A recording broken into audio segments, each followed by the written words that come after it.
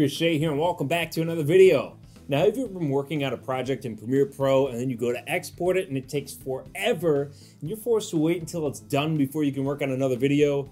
With some projects, an export can take hours and sometimes you have other things to work on. Well, I have some fantastic news for you. You don't have to wait anymore. I'm going to show you how you can work on a different project in Premiere Pro as your video is exporting. It's easy. Let's go. So when we're getting ready to export our project, the very first thing that you want to do is make sure that your timeline is named something that you're going to know what it is. And right after that, what you want to do is go ahead and save your project.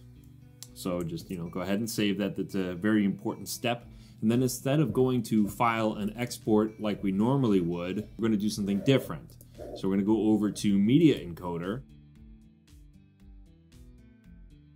pop that up, hit the plus sign, and then we're going to actually use the project file. So work while exporting, I'm going to use that one. I'm going to go ahead and open that. And then it brings us to a list here with all of the contents of our project. And this one, I've named my timeline, main timeline, but you can also do individual nests if you want to export those separately. So I'm just going to go ahead and hit import on that.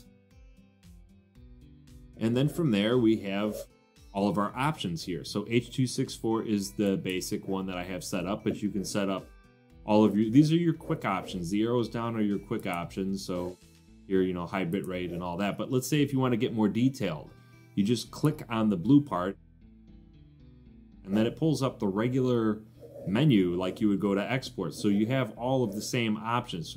Okay, so I'm going to go ahead and hit OK, and then over here you can change where it's saved to. Okay, that's great. That's where I want it. And then when you're ready, you just go ahead and press play. What we can do now, as you can see right away, is that I can still access this file. I can open up another one if I wanted to. Go to sample project and open that up. And check this out. This is still going. And now I have two different projects open.